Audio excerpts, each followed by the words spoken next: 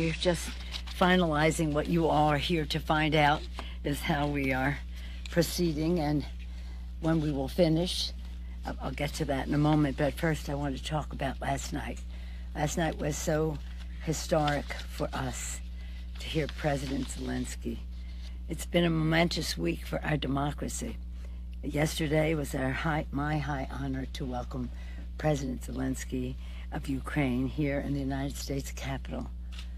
He delivered a magnificent, awe-inspiring speech, I think all would agree, and the courage, heroism, and determination of the Ukrainian people shone through. It was moving to hear his report on the front lines of war from which he had just come from the front lines, sharing with us the valor by citizen and soldier alike. He always said the people were on the forefront of this, and the soldiers came to reinforce it, and declaring that at all odds, Ukraine still stood. I brought this picture because it's one that I show on Winston Churchill's birthday. We have his birthday party every year. Just a couple of weeks ago, we had it in the Rayburn Room. Perhaps some of you were there. And I always show them the picture of Winston Churchill speaking to the Congress of the United States the day after Christmas, 1941, following Pearl Harbor. And my father, Thomas D'Alessandro Jr., Baltimore, was there. And this arrow points to where he was sitting. And so it always was a source of pride to me that my father was there that day. And now a source of pride that I could be there to hear another heroic leader of a country at war, come ask for help. When Winston Churchill came, what he said, now think of this and think of last night, he said, "We are doing the noblest task in the world, not only defending our hearths and homes, but the cause of freedom in every land." So much the theme, so much the common purpose of President Zelensky. But I'm so proud of this. And when I wrote to the members about coming, I said, I take great pride in my fact that my father was there for that. I hope that your children will take pride in the fact that you will be present for President Zelensky. So I was very proud of the turnout that we had, even though it was a last-minute notice, because we could not notice unless we knew for sure the president was coming, depending on what was happening in Ukraine, depending on weather and the rest. Again, democracy on the line. What an honor it was to have the flag that was presented to President Zelensky by the troops, and they asked him to bring it to us to say thank you. We don't have it here, but we're having it framed so you'll see it in the halls of Congress for a long time to come, but thanking the Congress of the United States and the American people for their support, signed by the soldiers. Of course, they thanked the President of the United States, and we're very proud of his leadership in all of this. We gave him a flag, and he said, "I'm bringing you a flag." I said, "Well, I'm bringing you a flag." And so we gave him the flag and the latest manifestation of the unshakable relationship between our two countries. This week was also marked by a focus on democracy here at home. Today, the world will see the final report of the Bipartisan Select Committee to investigate January 6th, after 18 months of tirelessly defending democracy. We salute Chairman Thompson, I just did in the caucus, and Vice Chair Liz Cheney, and all the members of the committee for their persistent patriotic leadership. The 117th Congress began with a violent assault on our democracy, and now we hear its conclusions. We have a vital roadmap ensuring justice will be done, and that this won't happen again. In keeping with our special focus of the week, the excellent work. This is an enormous undertaking. The omnibus package takes strong steps to defend democracy. Included in legislation another round of security, economic and humanitarian aid for Ukraine, As President Zelensky said last night, this money is not charity. It is an investment in global security and democracy. Indeed, it is a worthwhile investment, and our bipartisan bicameral support must continue because the battle for Ukraine is a battle for democracy itself. Also in the omnibus, and this is pretty exciting for all of us, we're addressing some of the vulnerabilities in the January 6th attack by reforming the Electoral Count Act. We will thwart future attempts to undermine the peaceful transfer of power. And thanks to Democrats' numerous negotiating, the negotiating on this, you know, the bill is the appropriations bill, and that is what keeps government open and meets the needs of the American people in the Appropriations Committee. Probably bigger than that are the provisions in the bill. We call it ash and trash, and that does remarkable things, and we had tremendous success with that. In fact, the highest, in terms of appropriations, the highest domestic, non-defense domestic number ever. We always want more, but nonetheless. And again, thanks to the tenacious negotiating, Rosa DeLauro was a maestro. It is a maestro. I mean, she's a tough negotiator, but a maestro with a baton and a stick. We've secured significant increase, heavily invested in families and workers, honor the commitment to our veterans, and strengthen democracy at home and abroad. Most people don't know that veterans fall under the domestic agenda. It is a consequence of war. It is a part of our security, but it is not included in the defense budget. So when we're fighting for a bigger defense number, it is also to accommodate meeting the needs of our veterans, and we want to honor them every chance we get. And this year, the PACT Act was something historic and needs to be funded. That will take some more time, but we do have funding in this bill for it too. So I hope the Senate will swiftly pass this package.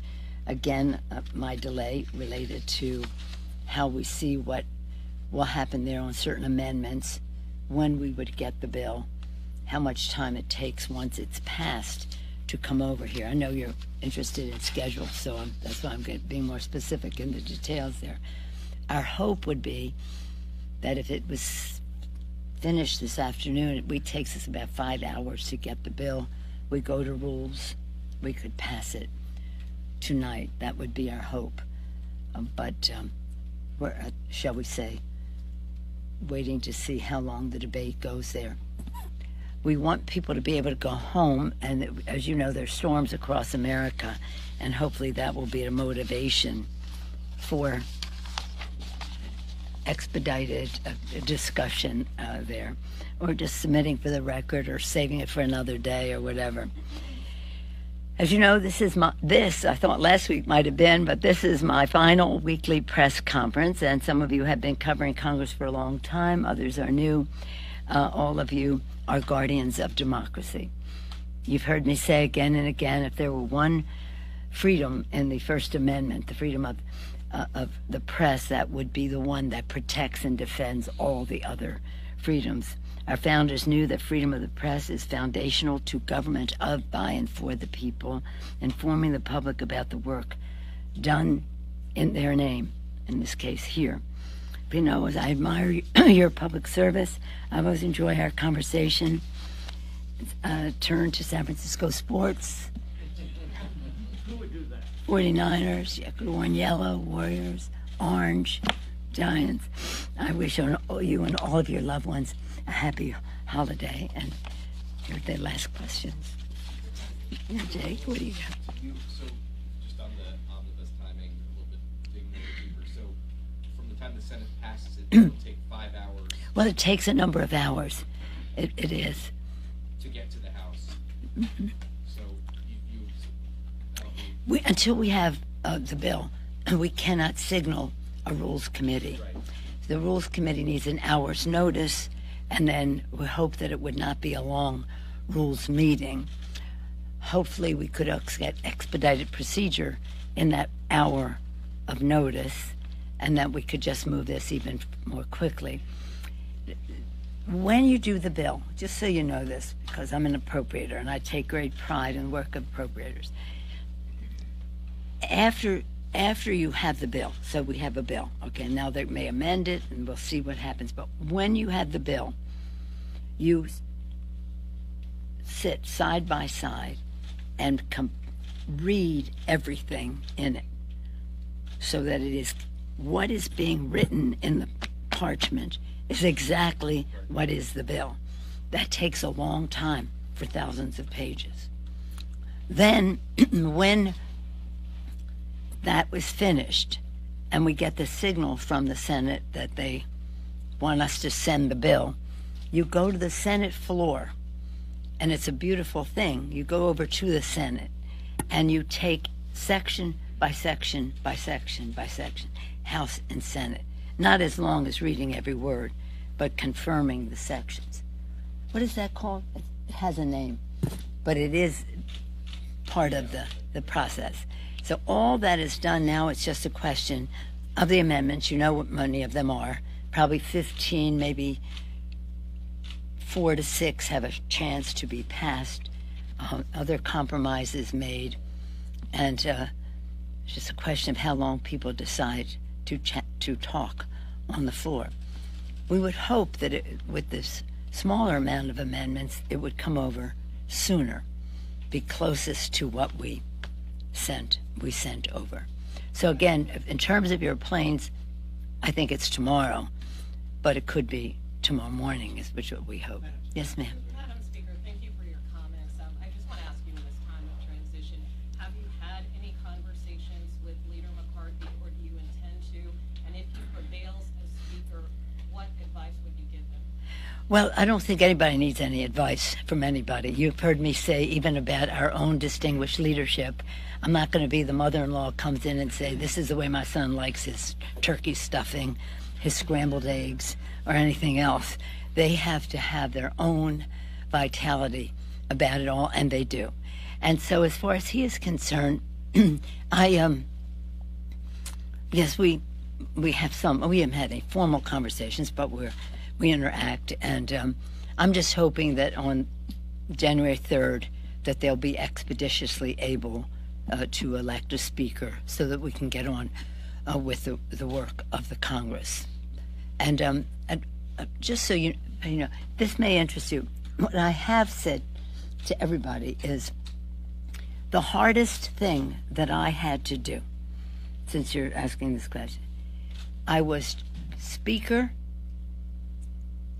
and Minority Leader under President Bush, under President Obama, under what's his name, and there's just Speaker under President Biden. But three different presidents, 2 different roles. The hardest thing that I had to do in all of the, let's just talk about the 3. The hardest thing that I had to do, and I said this in friendship and in love and all the rest of that, is when we had a Democratic president and we were in the minority, and we were in the minority as minority leader to sustain a presidential veto. Because the Republicans would roll out stuff that sounded like a chocolate sundae, but it's more like doggy-doo. But it looked good, and it played well in districts, and people say, oh, this is good. No, it ain't good. It's terrible. It undermines the Affordable Care Act. We have to sustain the presidential veto. This is not a casual vote. This is not a casual vote. So I'd rather be writing the Affordable Care Act or any other massive legislation than to have to go to my members and say, my friend, in friendship, I really need your vote to sustain the president's veto. That was the hardest. Yes, Madam ma'am. Speaker, I wonder if you've thought at all, as you are set to lead leadership, about what it's meant for your female colleagues here, Yeah. about women who might want to join Congress, seeing you as a person who has blazed a lot of trails here. I appreciate that question as well. When I came to Congress, there were 23 women, 13 Democrats, no, 12 Democrats and 11 Republicans. Out of 435 people, there were 23, over 400 men and 23 women. Come on, get out of here. So some of us just made a decision. We have to change this. We have to recruit, we have to fund, we have to encourage women to run, give confidence to them that not only should they be here, they are needed to be here. And we now have 90 Democrats. They have 30, I think, something Republicans, and they've made some progress lately, and that's good. But we need more.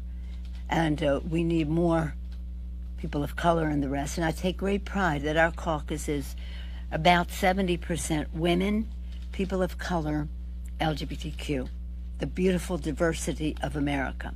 In terms of women, though, they're always asking me, I get asked all of them, what advice do you have? I say the best advice I ever had that I extend to you is be yourself. You're the only person in the history of the world who is you. What you have is authentic, is special, is unique, and that diversity is necessary at the table. Also, I want women to have confidence, so sometimes when I act a little more, shall we say, like myself, it's because I want them to know it's okay to assert yourself, to have confidence in what you bring to the table, and also to understand your uniqueness. So I have overwhelmed by women telling me how I've given them confidence or what a role model and this. And I said, don't worry about any role model. Be yourself. What do you got? Seems appropriate that Chad would have one of the last questions. If you don't think it's appropriate, we don't have to have him have it. I'll leave it up to you in this democratic forum. In any event, thank you. Considering the consternation on the Republican side of the aisle picking the speaker, as somebody who has been speaker and has been through speaker's races before, does that bother you about what that says about the stability of the House of Representatives if they're having trouble picking a speaker? No. Politics you might, and might you be the last speaker for a while until they pick a speaker? No, I think they'll have a speaker. I think that my interest, and all of us, have to the integrity of the institution, the strength and respect that the institution commands and should command. And so that's why I said I hope that they would be able to resolve their differences on January 3rd and just come through with a vote to proceed. It doesn't weaken the House if it takes a while? It doesn't weaken the House if it No, takes a few days? no, we're a democratic institution. No, I wouldn't read too much into that. But I do think it's the sooner the better, because we have important work to do. Whether we agree or disagree, we have important work to do. Going back to the Ukraine and democracy. Yes, please. Going back to the Ukraine and democracy theme, what message does that send to our biggest adversary on the other side of the globe? What happened yesterday, the events of yesterday, and what message on the flip side does it send to our allies like Taiwan? And our appropriators have pulled billions of dollars that was in the NDAA for military defense out of the omnibus appropriations bill. Pulled money out of the appropriations bill? It was not included in the appropriations. Well, the defense number is bigger than it's ever been. But specifically for Taiwan, about $10 billion in grant money was pulled out of appropriations. Well, it is, I'm not exactly familiar with that piece, but our commitment to Taiwan is a clear one in terms of our support for them to be able to defend themselves. But to your basic first part of your question, the important purpose, in my view, of last night, and that's why I'm glad the President spoke in English, was to deliver a message to the American people of appreciation, of gratitude, and of connection in terms of being about democracy, theirs and ours. So it was an important message for our country. the response that he received from the members of Congress was overwhelming. It was overwhelming, and that was an important message for his people, for our people to see, for Ukrainians to see, for Russians to see, and for our allies to see. It was the connection between our two countries, the commitment to democracy that we associate ourselves with in terms of the courage of the people of Ukraine. What about China? China seeing. Oh, you were talking about China. I thought you were talking about Russia. Yeah, China can see that as well. That's a whole other subject. That's another press conference for whoever wants to take that up. But as China, I've been on the China case since Tiananmen Square. Even before that, I had met with His Holiness the Dalai Lama and had concerns about treatment in Tibet and that. And then when Tiananmen Square came, we were more active in terms of the trade, proliferation of weapons of mass destruction, human rights, and all that, and the rest of that. Interesting to see how China calibrates its activities with Russia in all of this. But I think it was an important message. And isn't it interesting that December to December, see, I invited him October 20. I went to Croatia for a meeting of something called the Crimea Platform Initiative, which was about 50 countries represented with speakers to talk about how we would work together for democracy in Ukraine and the military, support of the military effort.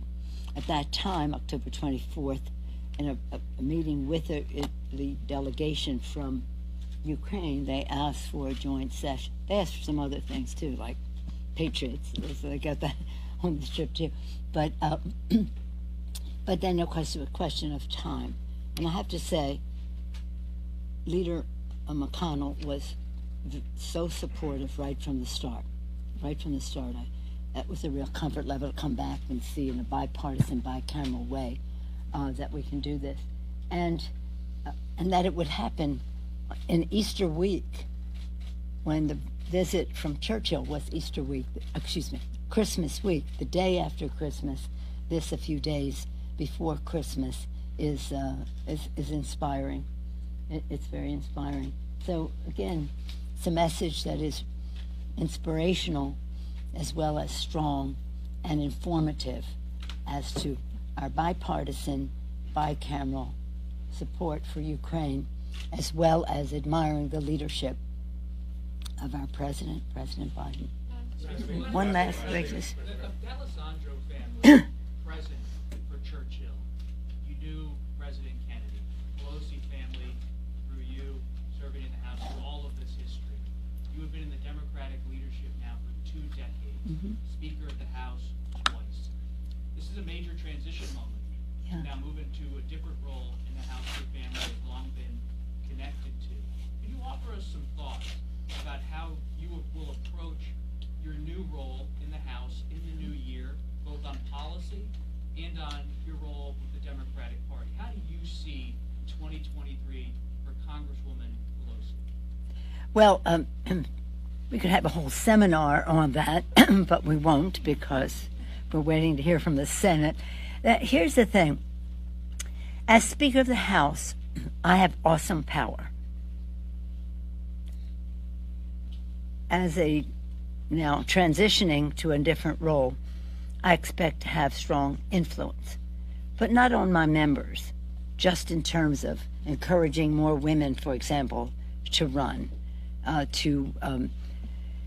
to talk about civics and how we have to, used to be a requirement when I was little 100 years ago, but now it's an elective and most people are not familiar. So I'll have to see what that path is. But the Speaker of the House is a very big job, and just wrapping it up will take time. With the Library of Congress for the papers, with the historian of the Capitol of the Congress in terms of interviews and the rest of that, and in just, I think that probably the most overwhelming thing I'll be doing forever is saying thank you. Thank you to my members. Thank you to the intellectual resources that have helped us with policy. Thank you for those who've helped us politically to attain our majorities and our strength in the Congress.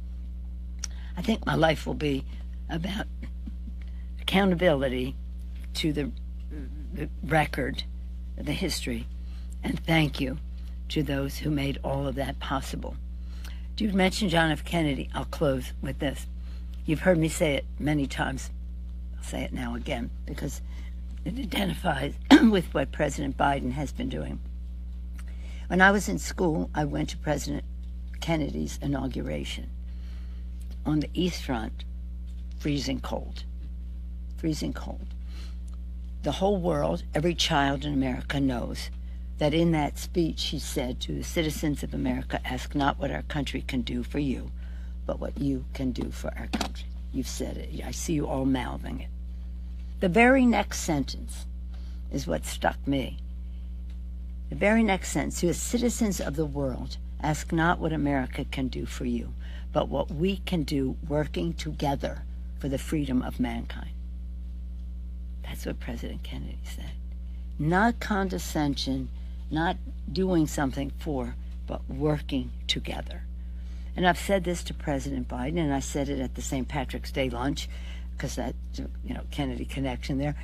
I said to President Biden, you have fulfilled in so many ways what President Kennedy was signaling, working together with all of the countries to come together to support Ukraine, not by dictating what we think is the way to go, but to listening, working together so that everybody felt committed to a plan for the freedom of mankind. And that's how I tie being there as my father's daughter at the inauguration to what happened this week and what our responsibilities are later. But my goal and my wish is that the members, our new leadership in the House, based on the foundation that we have laid, or forming their own approach, will do even better than the significant legislative successes that I have had as Speaker of the House. Thank you all. Happy holidays. Merry Christmas, Happy Kwanzaa, Happy Hanukkah, whatever you celebrate, enjoy your families. Yes, thank you. The Giants lost out on Correa. You have to comment on the Giants losing out on Correa. They were going to the Mets. The San Francisco Giants were supposed to get Correa, and he's now a Met. You must comment on this as the preeminent fan of the San Francisco Giants. Yeah, I was celebrating when he was coming to the Giants. Yeah. Well, we'll talk sports later, okay? Sure. Right now, we just want to see who's winning on these amendments. So we can meet the needs of the American people and go home. Thank you all so much. Thanks again.